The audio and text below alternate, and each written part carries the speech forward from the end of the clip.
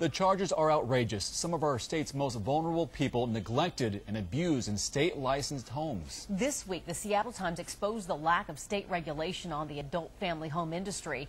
Now, even the governor is asking for answers. KXLY4's Sally Showman spoke with local adult family homes and DSHS. And Sally, what's the situation on this side of the state?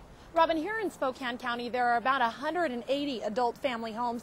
3 have lost their license within the last 3 months because of abuse, neglect, or medication misuse. Today, I spoke with a woman who owns an adult family home on the South Hill, and she says she fears all family homes will be painted with the same brush because of this investigation.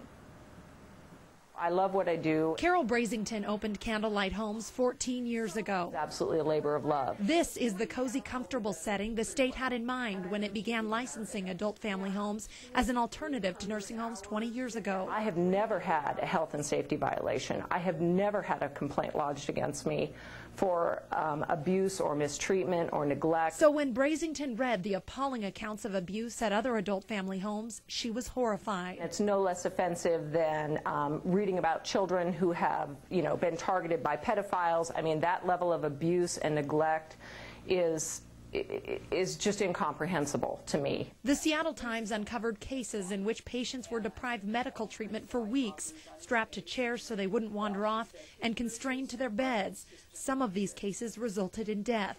After looking at 15 years of inspection reports, the Times says the Department of Social and Health Services excused reports of such abuse and neglect. It kind of tugs at your heartstrings a little bit. Shirley Steiner is the regional administrator for residential care services at DSHS. She says the reports have already prompted changes. We have strong processes in place, but we can learn from some of those experiences. Right now, there's no clearinghouse to compare quality of care from a home like Brazington's to the ones profiled in the Seattle Times, but within the year, DSHS promises to publish their investigative reports for each of their homes online.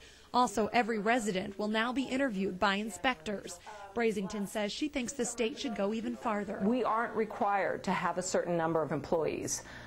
I think we probably should be. But she says the Times sampled what she calls the worst case scenario. To say that that is representative of the majority, I think is grossly unfair. I think there are many more people like me who do this out of, this is absolutely a labor of love, and we couldn't imagine ourselves doing anything else.